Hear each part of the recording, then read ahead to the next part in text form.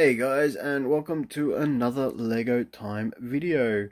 In this video I'm going to show you around my new and improved garage slash studio, and let's see what you think. I think it's pretty cool and I can't wait to start making more videos for you guys. Let's get started. Turn the camera around. Okay, so on wide angle lens, and this is my new setup here. It's still a little bit messy, but I need to work on it.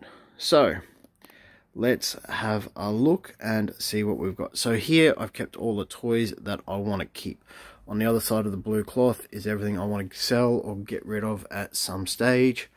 So I've put my haul sets up here. So I've got all my hauls and my Lego Duplo spares slash haul slash spares slash finds, that sort of thing.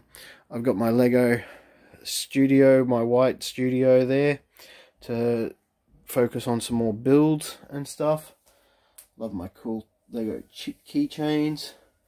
Now let's go through here. So in this box down the bottom, just empty boxes, and there's some Lego Duplo train set in the blue tub in there. Then I've got my fake Lego, hard rubbish, more Duplo sets, more Lego to sort through, and on the top I've got my display cabinet. Over here I've put all my sorted Lego and Lego pieces, so if I need a piece I can easily find a piece here. Up here I've got a couple of sets that I've found. I've also got more Lego to sort there on top of that shelf. My awesome train track, I actually probably not going to build that until I can actually put it on a base, and because I don't want to keep on setting it up and putting it away, setting it up and putting it away. In my display cabinet I have got my 1,000 subscriber giveaway bottle. If you want to have a chance to win that, go to the video and have your guess at how many Lego pieces will fill that bottle.